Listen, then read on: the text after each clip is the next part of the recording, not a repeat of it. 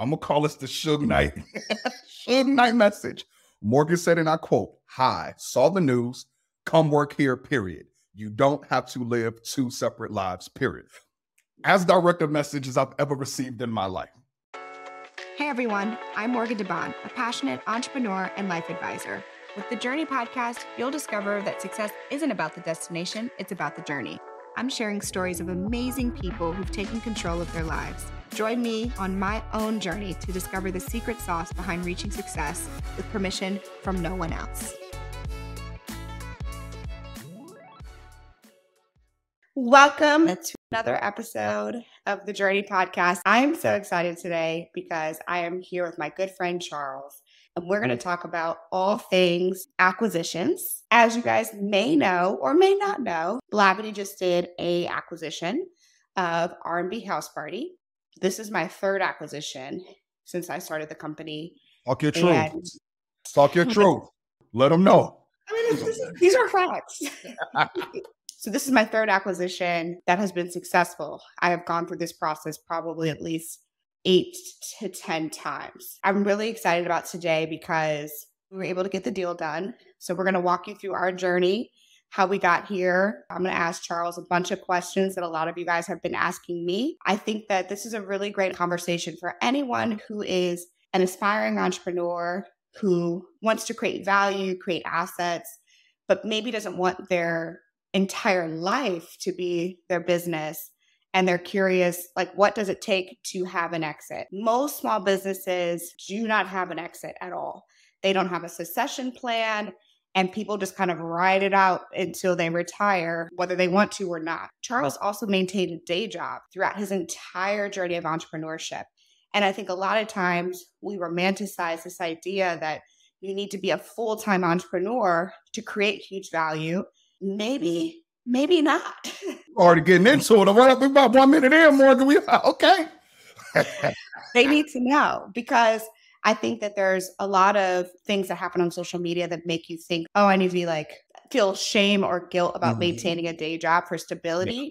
But in some ways, it may be able to accelerate your small business growth. So we're going to talk about that today and how Charles navigated it. And then also just all the behind the scenes of deal making, because it is not pretty. It's and doing business as friends. You know, Charles and his wife, Shireen, are two of my closest friends. And most people say, do not do business with your friends. I know there's a lot of people worried about our friendship. And I'm like, I think we're going to be okay. But there are things that we had to consider throughout this process. So with that, Charles, welcome. What an intro. And I'm glad to be here. For people that I have spoken to about your podcast, they have been like, it's been the most informative, real, raw. And I mean, I get that version of you all the time, but they really are starting to see like the business mind behind what they see from like an ownership CEO perspective. Like, you're getting very detailed into the nitty gritty. So I just want to let you know the journey, blessing people's lives, and I'm ready to walk them through this journey. It was a journey, Morgan. So let's get right into it. Okay. So first things first, for those who are not familiar with RNB House Party, what is it today? And also, what was it when you first started it? RNB House Party was birthed as an R&B music-focused house party at the Alpha House in 2007 at DeBaun University. I'm an Alpha, AFIA, I'm going to say it every time. It was just to disrupt what was happening on campus, which was Stroll Fest. You know, we just strolling and everything. I didn't like the way that was. In Chicago, we threw basement parties, red light. We played a guy to be nameless who's from Chicago, had great catalog we don't listen to anymore. And I was like, that's the vibe that I really, really, really enjoyed. So we curated there on campus. The floor literally collapsed. It was that much energy in the room. Nobody got hurt, but like you could see the basement from the floor from just like dancing energy. My neos and things, they kept that going for a few years. You want to fast forward maybe 8, 9 years. It kind of was a similar opportunity that presented itself in New York, because it was trap everything. It was Migos. It was Future. It was girls literally going to the club in heels to Millie Rock. And again, do whatever you want to do. You know what I'm saying? Get your dance on, Harlem Shake. I was like, I'm trying to get the world dancing again. And so Shireen, my wife, she saw that there was an opportunity to kind of disrupt that. I was going to the turn-up parties, having a great time. She was like, no, people are going to that party for you, for your energy. You're not on the mic, but people like asking you, are you going? Are you going? Are you going? And they're dictating whether or not they're going based on whether you're going. And so I was scared to do my first ever party in a city like New York. I'm from Chicago. That's not my city. The way that we strategized it was, hey, I'm willing to do this, take this risk.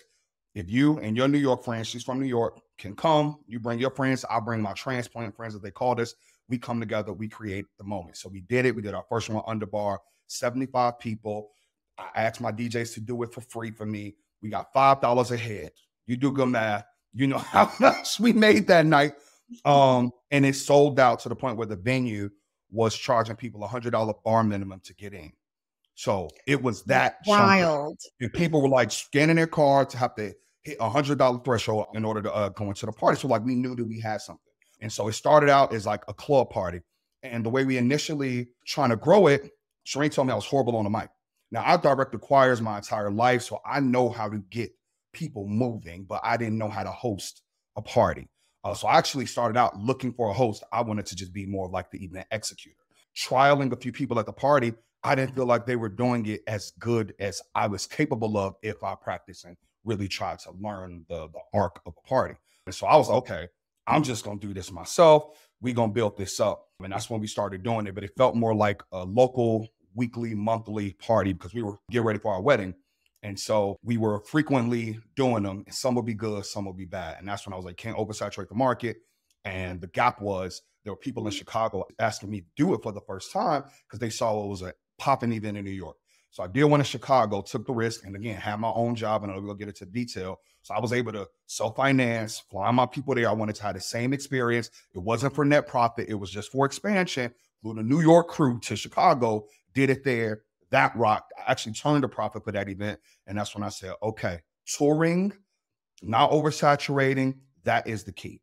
One more important piece before we got to how it happened today, because I did an event in New York and did an event in Chicago. Somebody from my network, brand partner, worked for Revolt, said, hey, we're looking to do an after party to a festival in New York and Chicago. We see you doing this thing. It's fire. Can you execute these two events? Then, you know, to my two relationships from the clubs in both cities, they gave me a check. I forgot how much it was for to execute this event. And I said, wait a minute, ticket sales don't matter. Oh, stress. Yeah. I got my money before the event actually started. And that's when my mind blew up. First year into doing the events, people focused on ticket sales, other mechanisms to, you know, be able to scale their party. I said, I want to be the brand partnership guy. We do want to lean into ticket sales. We do want to lean into touring, but like I want to focus our business on brand partnerships, in which we really started to this year say, hey, we're going to offer our partners such a diverse menu of options that they have no choice, respectfully, but to want to work with us. And so that was really where it birthed and then where we ended when you and I started our conversations. Thank you for sharing that. I think there's a couple points that I want to highlight for people listening in. One, you decided early on, based off of the insights and the data that you had from your core demographic, to choose a different business model, right? The traditional party promoter just promotes in their city, right? Like they're the king of their city. Yep. They know they to their parties. And again, it's a different experience. And they also highly cater to celebrities. So typically, if you're in a market like Chicago, New York, LA, you know, tier 1 cities, which is those types of cities, then you're catering to the upper echelon because you are driven by ego. You want the bottles, you want the celebs, you want the who's who, you want talent performing. You maybe get a cut of the bar. And also, of course, you get some of the front ticket sales at the top of the event. This is really core to call out. Charles made a decision to supply a product to the masses and a postgraduate audience. So in college, there's an abundance of activities and parties and this, that, and the third. But when you're in your 25 plus range, your options start to dwindle, even though you still want to have fun and you still want to party. And you want to go to an event where it's not a hierarchy in nature, where there are the celebrities, the haves, and the have-nots, where we're all just sitting there watching somebody else have fun. I know you guys have been to events like that before. Yeah, you're preaching right now. We can't answer it today. Well, because I think it's important for people to understand the nuance of why we did this deal. Because people have been asking me, well, why didn't you buy this?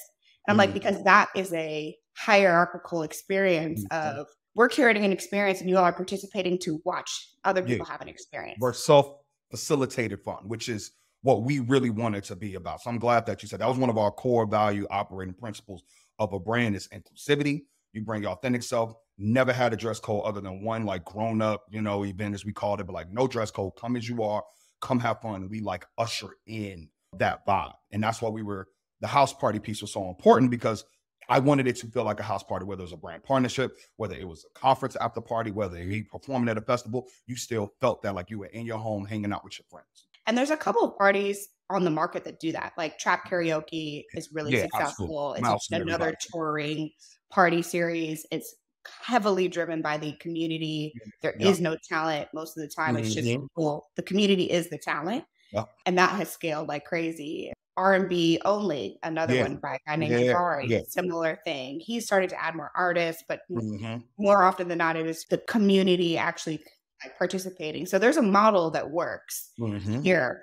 The second part of the reason why Charles won is brand partnerships. Not only was he able to facilitate and create the consumer demand and engagement, but then he was able to get a high profit margin because he was then also able to say, this is brought to you in partnership with insert brand A, B, or C, which is my love language, a high profit margin. And when we look at businesses and I decide not to buy a company, it's oftentimes because of the margin. It's like you don't have enough diversity in your business model that I can squeeze out more cash flow, which we then will use to in turn invest and grow the business. So that was something that, was really important to me, was multiple business models, consumer first, community first. That's what Blavity is all about. That's how we were built. Same type of story, different place, different product. And then something that's commercially viable that I can get the biggest brands in the world to say, yeah, I want to do this, and brand safe.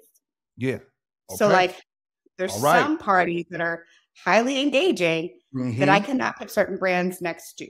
Yeah. And this is important that you say that, because, R&B House Party, people dance, people grind. We call it dub in New York, juke in Chicago. From the very beginning, I didn't want that the publicly facing stuff that we do. And there's other R&B parties that like highlight that in their recaps. Like, hey, which is working. And it's like, as a person who was, engaged at the time we started, to married, to having kids, like I didn't want that to be our external thing. So if you look at any of our videos, to the point my videographers were getting mad at me, I was like, no of that. Like, people love high energy, having a good time, engagement, but I didn't want like anything raunchy. And so I was doing that just from my personal core value, which then made us brand safe to all the brands that we ultimately began to work with. That's a great call out, because I never even thought about that. It was just something that was like personal preference. I mean, and it's one of the challenges within our community is that a lot of the times that stuff sells, but it's like you can't have people. I agree with that. I agree with that. To, my booty hole is not brown when I'm next to my girlfriend. Okay. We're not peaky red. It's enough for me. What we do in our private life. Right. For business. Right? I can't have that next to diaper brands. At the end of the day, that stuff really matters. And so for anyone who's listening in, like, you got to balance all these things if you ever want to exit. Right. And I guess that would be my question for you is like, did you ever consider selling this before our conversation? What was your plan? Yeah. So when we started this, I was in my late 20s. My mega knees were phenomenal. And as I continued to host and develop in that arena, I realized like, I don't know that I could be jumping off the couch. And I use that as like my analogy for the experience. It's very high energy. I'm hosting, I'm running around stage. I was like, why am I doing this at 40? And so we started to really rethink last year what that business model looked like. And we had thought about, hey, do we want to do festival? Kareem and I, that's my business partner. Do we want to start doing like group trips, family trips, like the things that me and my wife were interested in? We just wanted to have R&B House Party be the conduit to be able to do those things. So we started thinking about other experiences as opposed to just like the club thing. And so at the top of the year, a friend of mine out the blue had reached out to me about opportunity for another brand that might be like acquiring a party. And that was the first time I had ever heard of that. From all the events that I saw, it was either just phased out because people lost interest in it because they didn't diversify their model, and just the party that you loved 5 years ago just kind of doesn't do anything, or they kind of shifted with the times. And so before I had the conversation, Kareem and I started thinking about like, hey, we want to be Tom Joyner. And Tom Joyner is a big radio host. My mom loves him. I love him. He does cruises. You want to go. He does this. You want to go. And I was like, why don't we just make Charles Beloved R&B House Party to the person where you just want to be a part of whatever experience that looks like. So then when it came to exit strategy, got approached out the blue, friend, hey, there might be another company that's looking to acquire an events business, like help scale that up. And I said, oh, shoot. Okay. So I actually had to get some of my business in order for those conversations. So that was the first time, like in January, I had thought about it. I was like, okay, let me make sure some of my stuff is nice and tight. First time we actually thought about an exit, we were like, hey, we would be open to it. And not just nothing. We had one lunch, nothing came of it, but it already was in my mind. So upon getting laid off on the Wednesday, I think you hit me that day or the next morning, and you sent me the message that you did. I was like, okay, I'm in. But I was only thinking from an employee standpoint. Probably maybe 3 years ago or 4 years ago, I had like a head of talent role. And I was like, I was interested in it, but I didn't think it was the right time. But I had always respected, loved what Blavity was, what they were doing, you know, what made tech such an important part of my career and my wife's career was Afro tech. Like we were not early, not year one, but I think we were like year 2 or year 3. And I said, wait a minute, this is the experience that I've been missing out on working in finance. So I love the brand. I love everything it was about. But then it was like, okay, now was the time maybe for me to come join the brand. But I was only thinking from my daytime mind, not like the nighttime mind until we actually got on the phone. That's right. So just to recap, you found yourself as a part of the big tech layoffs unexpectedly for the most part. I mean, you kind of could see the writing on the wall. Senior You're person. like, not me. Don't feel right. I got a lot of time on my hands. Yeah. And then you posted on LinkedIn, which I thought was out of character, actually. I was like, oh, I'm surprised he did this. Okay, we get into it. Okay, talk to me. Great. Yes. I did. I thought it was out of character because, you know, a lot of people have been posting on LinkedIn lately and, you know, I get it. You got to do what you got to do. Yeah. What actually made you decide to share that news with people? Because you're always relatively gainfully employed pretty well at a high level. Yeah. I got laid off or maybe let go in 2012. I realized that they severance me out. I thought it was a layoff, but really it was like they fired me and just gave me money. Now that I'm in HR. But that was the only other time. Ever since then, I had multiple job offers, was sought after by every company up until 2023, this layoff. So I was choosing, I was the one leaving people high and dry, like, the bag is here. And so people in their mind view me as like the go get the money guy. You know what I mean? But this was the first time that I was like, hey, I want to ride this thing through from a compensation standpoint. You know, I had already bought the house that we live in there. I was feeling good. Our business, my second business, was growing exponentially. I was like, I'm good. And so I was really trying to wait out until the company I was working with IPO and whether that looked like. We had layoffs in October. I made it through those. And, you know, I got hit in June. But what really made me share that publicly was the fact that on my podcast, the Better Best podcast I do with my wife, let me shout that out. I was encouraging people at the end of last year, like, hey, things are going to get better for you. Like, I've seen this happen before. I'm understanding market trends. Like, just know that it's not you. And I was like, I can't be encouraging other people without encouraging myself. And so I thought that it was important that if I'm going to walk it and talk it, whether that meant that I was driving my own future price down because people knew that I was no longer employed or whatever the case may be, I was like, I'm fine with that, to be able to let people know that the talent that respectfully and is as respected as me was able to get laid off, it's not you. It is not you. This is the time that we live in there. And so I posted on LinkedIn, I posted on my Insta story, but also strategically. I hadn't been a free agent in 12 years. I was just taking whatever roles came my way because people were after me. And I said, let me see what a new role could look like that might not even be in my purview if I were to let people know that I'm looking. That day I got laid off, I was actually talking to a company, and effectively that company offered me another role that same day. And then I'll talk to you the next day. And it was alluding to the fact that there might be opportunity here. So I'm just very, very, very happy that I did. And if you're going through this circumstance, I don't want to go too far on a tangent. Like, you have a choice to make. Do you want to keep it to yourself?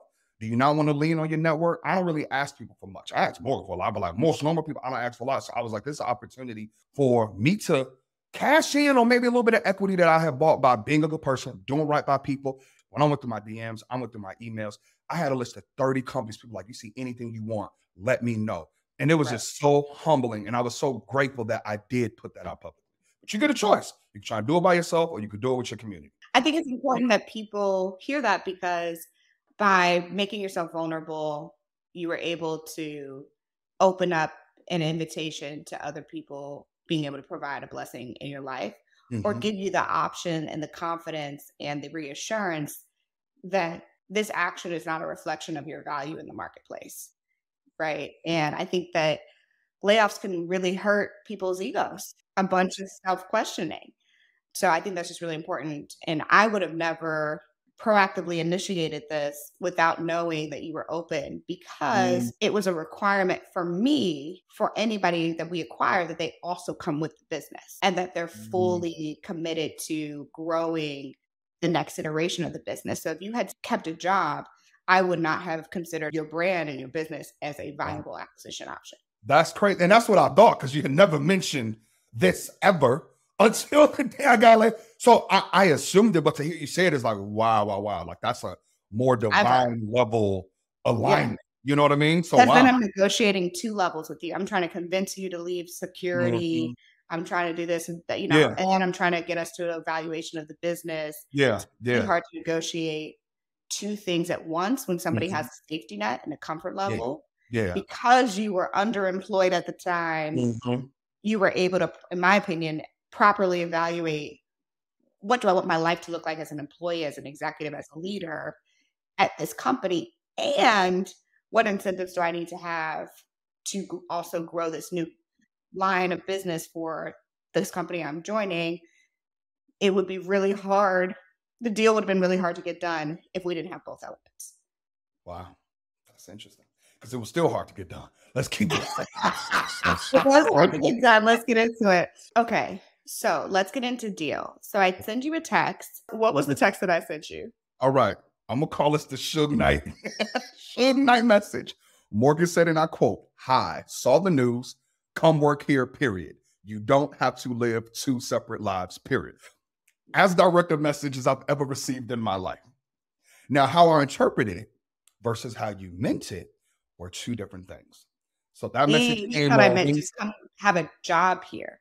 That's what I thought. So when I heard 2 separate lives, us as professionals, leaders in tech, we have to code switch this and the third. And I was showing up pretty authentically at my current company and past companies. And I want to shout out Facebook. Facebook was the first company that empowered me to just be this and lean into my expertise and show up as myself. But as I grew in level and title, I pulled it back. Now I choose my audience. I want to be very, very, very, very, very clear. But at my current company, I was probably giving them about 50, 60%, which was more than a lot of other people. So I was still looked at in that light.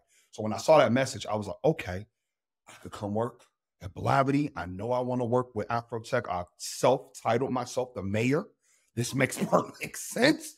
And I don't have to live double lives of code switching. Morgan's authentic self. I get to be my authentic self, and I get to run R&B, nighttime. Everybody's happy. And we get on the phone, and she's like, "That's not quite what I meant. You got it half right." And the quote was, no. I want to buy your company from you. It was literally there. But I want to buy your company from you. And my mouth absolutely dropped. And it was at that moment I was like, okay, this is an opportunity of a lifetime. And while I did not know all that goes into an acquisition, I did know that if I looked at my life 5 years from now, the tutelage under you from a respected business, when we get into our relationship too prior to this, the role that I was going to have being able to be on the other side of partnerships for Afrotech and really assist where I could to continue to grow it as an insane brand. And then third, from an R&B exit point, to rethink, to not have to use our personal savings account to finance every single thing that we do. When I knew a festival was something that I wanted to bring to the world and those sorts of things, I was like, now there will be a parent company that is facilitating this. And I was just like, all things made sense. How we get to the finish line, I did not know, but I knew that this absolutely made sense for me at that time. Okay, so that answers probably the people's question, which is like, okay, why would you consider this? And I think, what you said was risk. In order for you guys to scale beyond where you're going to go, you needed to take another financial leap of risk, financial and operational, right? If you were ever going to build a music festival, which was in your vision, or you were going to continue with your international events, you were going to have to put up some of your cash flow to do that, which is challenging when it's owns.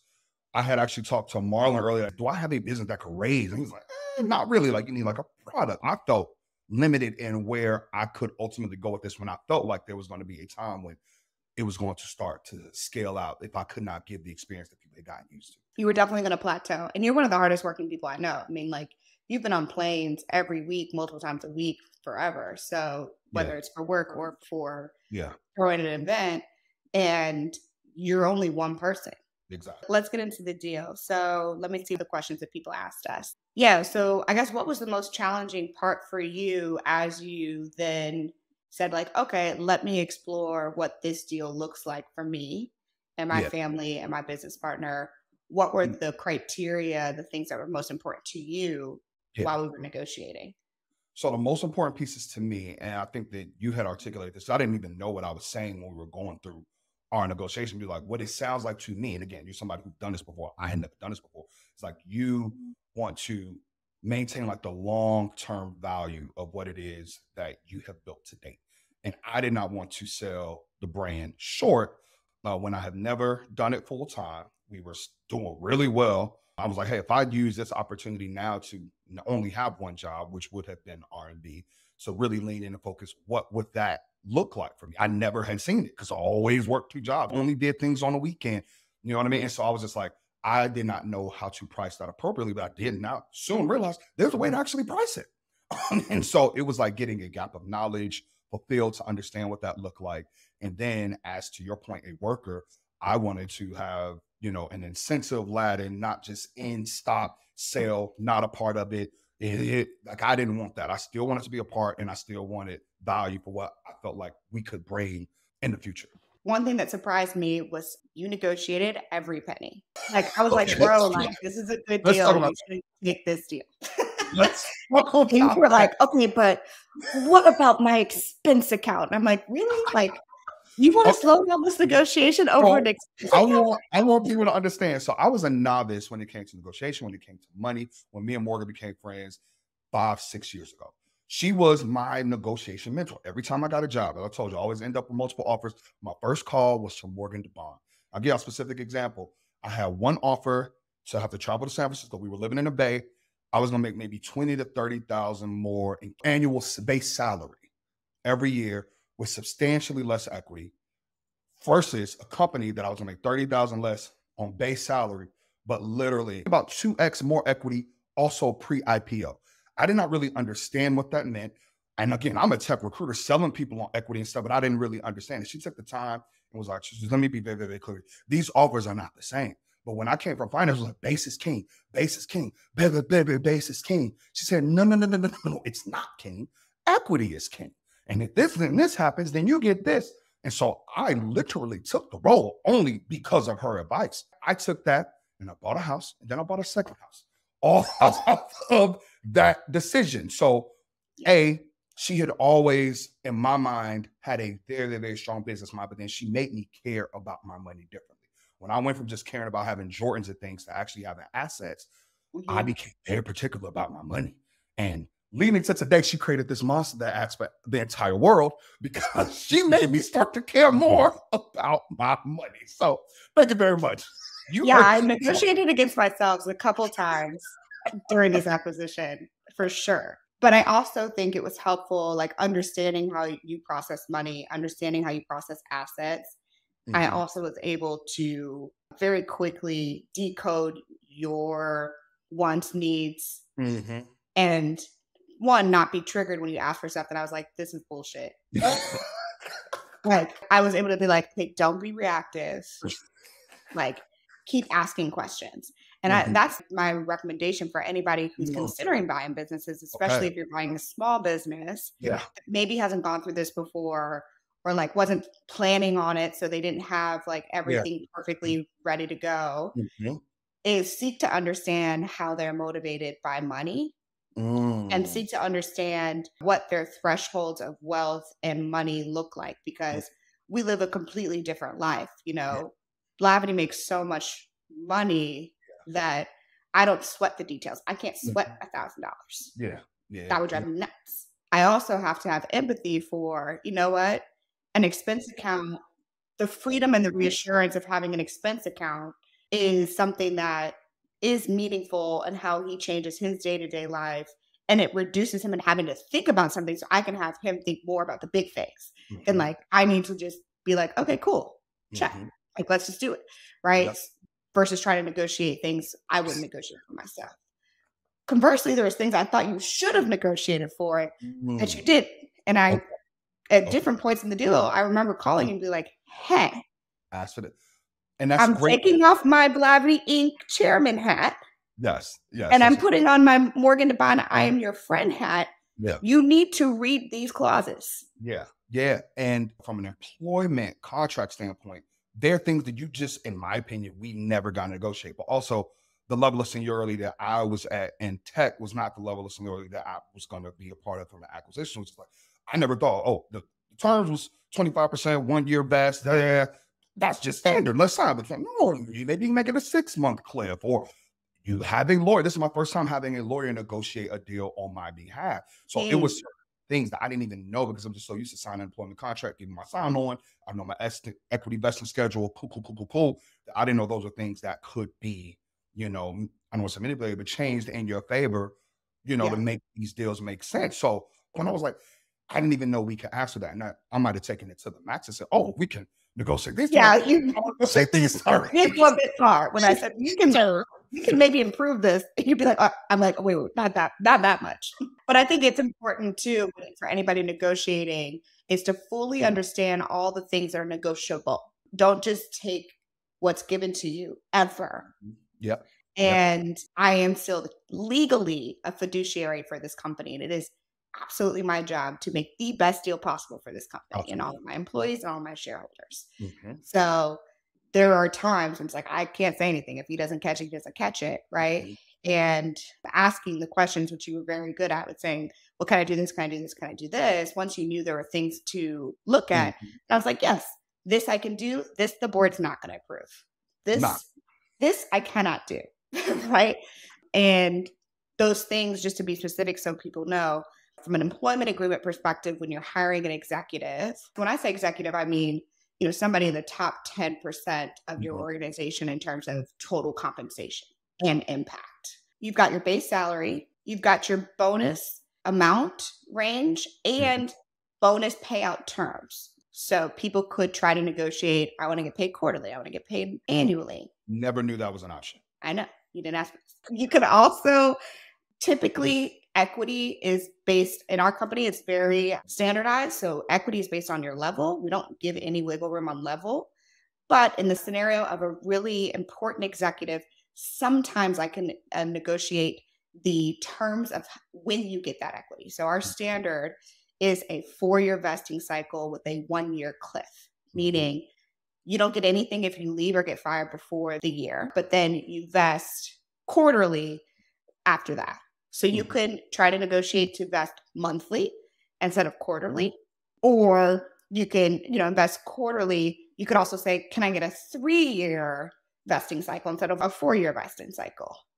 And why that's important is if you quit after 3 years and you have a 3-year vesting cycle, you're not leaving any equity on the table. If you quit after 3 years and you have a 4-year vesting cycle, you're leaving 25% of your equity that you could have earned on the table. Typically, expense accounts, they don't let people negotiate, but due to the nature of your role where you're going to naturally need to travel or naturally need to take people out for dinner or like do things on behalf of the company because you have an external role as general manager of community, it was important. Like we would have done it on the back end with budget, but if it was something that was important to you to have explicit, then like that was fine with me. Vacation, we have unlimited vacation at the senior executive level, so that was fine. Remote, we're already remote, so you didn't have to negotiate a certain number of days in the office. What else was in your deal? Sign-ons and then like delays. Oh, yes. Which was like a That's first right. split. Yeah. So because you had another offer, we don't do this for normal executives. So I don't want somebody listening to this that's about to negotiate with Blavity to be like, can I have a sign-on bonus? No. The answer is no. But because his deal was tied to another deal that we were trying to get done, he was leaving some amount of total compensation on the table in compared to some of these bigger tech companies that were recruiting him. And so I was like, okay, I understand where you're coming from. Let's just get this deal done. So I offered a signing bonus. So just to make him whole with any temporary money that he was going to be out of pocket for from a cash perspective. And again, to me, that was something, and it would be easier for me to put that in an employment agreement than in a purchase agreement. And that was interesting for me too, because I didn't understand like the cost centers of how all this worked and where like the employment side versus the acquisition asset side and how all of that broke down. So that was like interesting to understand like, okay, these are separate sectors, separate things that separate approvals even for you as CEO. Yeah. So the purchase agreement, which is to buy the assets tied to RNB House Party. And that's one thing of note. We did not buy the LLC where his assets were held because, frankly, no shade, your stuff was a bit of a mess. So I didn't want to incur any liability for how his companies have been set up. That was one of my requirements was like, it's an asset purchase agreement, which means I'm only buying the assets. I'm buying the trademarks, the logo, the email list, the actual tangible assets, and not the corporation. I did not buy the LLC. That protects Blavity a ton more. And it's a special case in this scenario. Other companies, you kind of have to buy the company, but here we didn't have to do that. In the asset purchase agreement, my main KPI as CEO and executive was how much are we willing to spend for this asset? What's the projected revenue? How fast am I projected to get the return on my initial capital investment? And then once we have that number, then it's how much cash am I going to have to put in additionally to operate this new line of business that we want to make, the music festival? And then how quickly will I get a return on investment from that initial investment for this new product line? So what made music and festival at a high level the right next business for Blavity to expand into to make this make sense? Yeah, it's a good question. So I talk about this a lot on my Instagram and sometimes on my TikTok, but like media generally is going through a big transition where the big guys, all the way from Disney to Netflix, all the way down to digital media websites to big platforms like Yahoo or MSN or CNN.com, the distribution of how people are spending their time and energy on certain platforms like Facebook is changing the makeup of how we all monetize our brand online. And similarly, in the way that us all having television without cable subscriptions, we have app subscriptions, is disrupting Netflix and studio businesses. The same thing is happening on digital. So this, same media umbrella, two sets of disruption, all impact a digital media company like mine. Okay. What Blavity does really well and what we've always invested in is our brand. So when you're scrolling on Facebook or you're scrolling on Instagram, there's certain brands that if you see it coming from, you're going to pause a little bit more. So for me on Instagram, it would be like the Shade Room. When I'm scrolling and I see something from the Shade Room pops up, I'm like, ooh. Reading it. Yeah. What's going on? Let me read the comments. If I saw the exact same piece of content, but it wasn't from the Shade Room, I might not click it. Yeah. So that's brand equity, right? When you're on Facebook and old Facebook days and you were reading or watching a food video of somebody cooking, you don't know if that's Tasty or Tastemade or BuzzFeed or whatever. You didn't really care who made the cooking video. You're just like watching the random pizza roll get made, right? So brand equity is something we've invested in, but we were going to increasingly, when I think about 10 years of Blavity, another 10 years of Blavity, how are we monetizing that brand equity over time if revenue from website traffic is going to decrease over time? It will not increase over time. One of the ways to diversify is to build products that consumers can buy directly. I don't have to have a middleman. I don't have to get sponsors and advertisers to commit to advertising on a music festival. It would be a nice to have. It will help with profit margin. But when you look at the music festival business and the live events business in general, they're making most of their money on ticket sales. Everyone from Coachella, which is the highest revenue generating music festival in the US, to all the tours, Beyonce, Taylor Swift, etc. It's mostly ticket sale revenue. It's not brought to you by Coca-Cola, right? We had never leveraged the huge audience profiles of all of our brands and given them something to purchase and to participate and bring those brands to life. I love it. And we're testing e-commerce, we're testing affiliates, we're testing all types of things, which is how I like to operate. But we hadn't effectively tested a live event strategy for Blavity Media Group. Mm-hmm. The second piece that's really important is I already have a really profitable live events business. We already have a team in-house that is really a rock star team that knows how to produce live events and logistics and do everything from permitting to talent booking to pricing, all the things. And we can use those incredible leaders, give them more career growth by giving them another event and add a new brand. It's a win-win for me. I love it. I love it. Great breakdown. I think lastly, it's a build it buy, right? Like, why would not do this on my own? Yeah. Like, why buy something? Building it on my own would have taken a longer time. 2, I had a lot of risk because we didn't have a personality like yours that had a vision, had the creative direction and the social network to make something really on brand for Blavity. Okay. Like in-house, we are a lot of operators. My company is full of operators. Like, cool. Which Shout I out love. to Which you probably have seen. Yeah, we love a spreadsheet over here. You know, to build a music festival, you have to have some level of gut and soul, and it can't just be all numbers and cents. It has to be driven by creative direction and vision, which I know and trust that you have. And you've proven that to me along the way, you know, since we've gotten to know each other over the last 5+ years.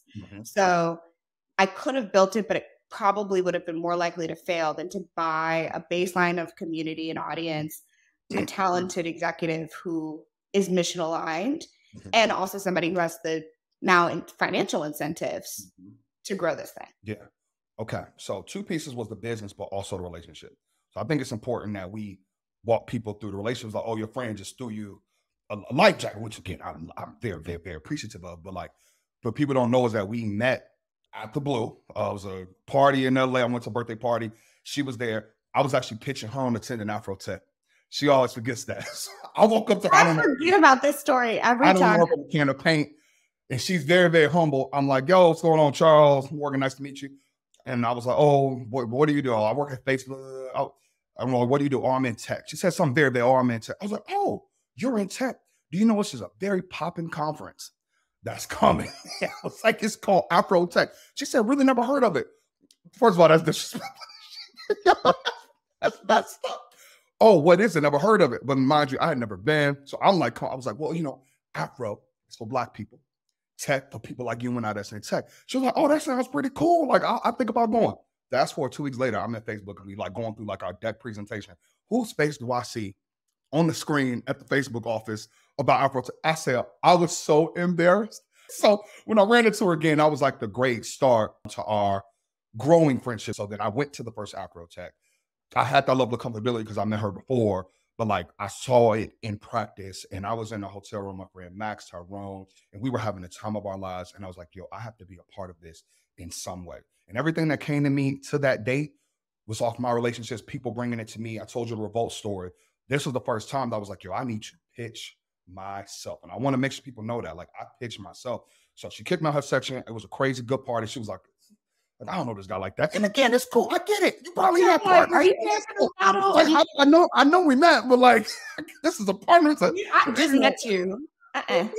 Anyway, crazy party. That following Monday, I sent her an email. And I'm like, hey, this is a phenomenal experience. I have this brand at RNB House Party, tag pictures and everything. I would love to, you know, discuss in the future. I know you just finished a big conference. She replies maybe 5 minutes later. I was like, this is when I start planning the next conference. Let's talk. And so they set up like literally, I need y'all to understand, 5 minutes later, the day after throwing the biggest tech conference I ever seen, she already working on the next shit. So I want to make sure y'all understand that. We had a meeting, I had a deck together, and I was able to like show her product. She had never been. I'm sure she looked at the videos and everything. And again, the level of trust was not there all the way. So I throw parties. But at that time, she already had her parties, and it was like, hey, I'm open to you doing a brunch on Sunday, final day. We have nothing there. So I shot my shot. I got the brunch. And as we went to execution, I delivered. It's not about money. It's about opportunity. I went, I killed it. Then we also started to develop our friendship with all of that. Outside of that, then again, it was piecemeal, understanding the brand, but understanding how I work. See me killing, not just with her thing. I did not just solely rely on Afrotech.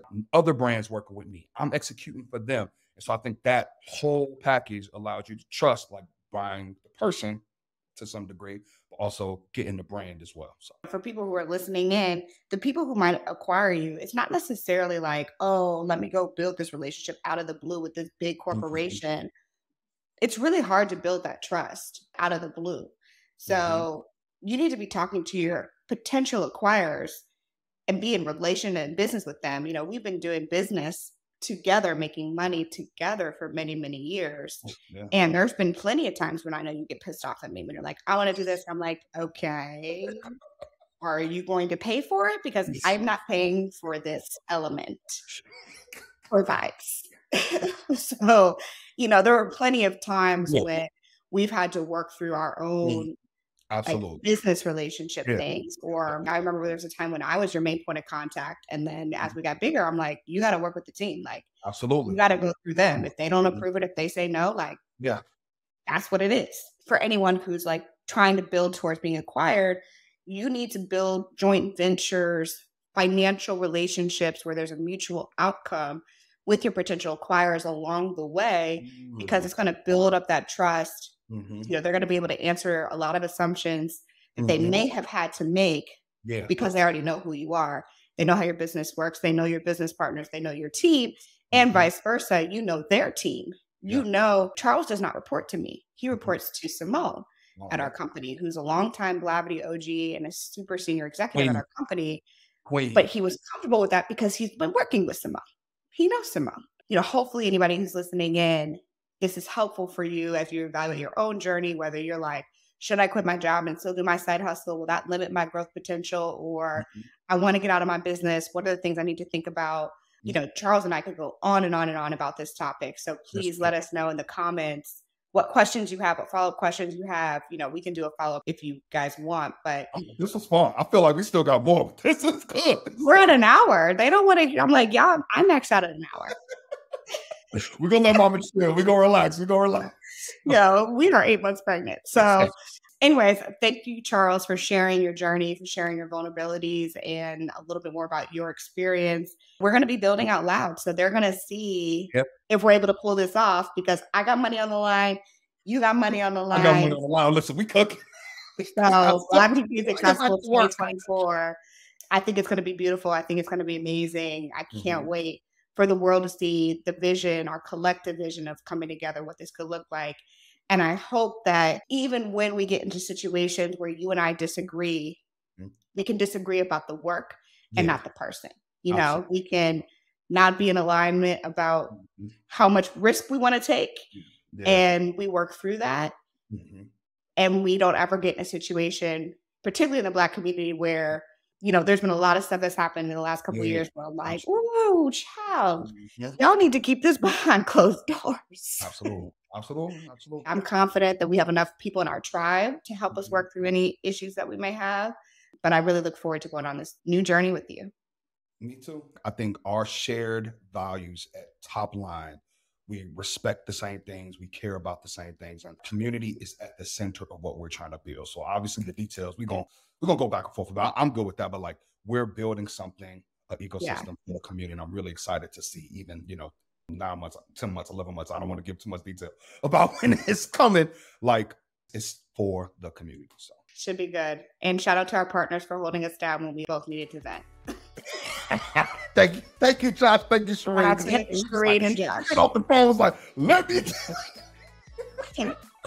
But we here now. All right, my friend. Enjoy your day. Let's get back to work. All right. Bye-bye. Thanks for listening to the Journey Podcast. If you enjoyed this episode, make sure you leave a review and head to our Instagram and YouTube to leave a comment. I look forward to hearing how this podcast has made an impact on your own journey.